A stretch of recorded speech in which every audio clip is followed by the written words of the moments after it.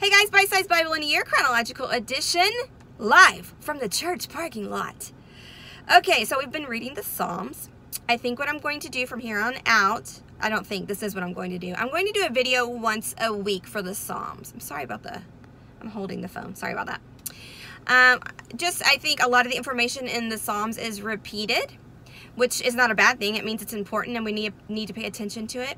However, I think a better use of our time is for me, instead of going over similar information multiple times a week, I think a better use of our time is for me to pick out a couple of things from all the Psalms that we read in a week and hit on those couple of things. I think that's better.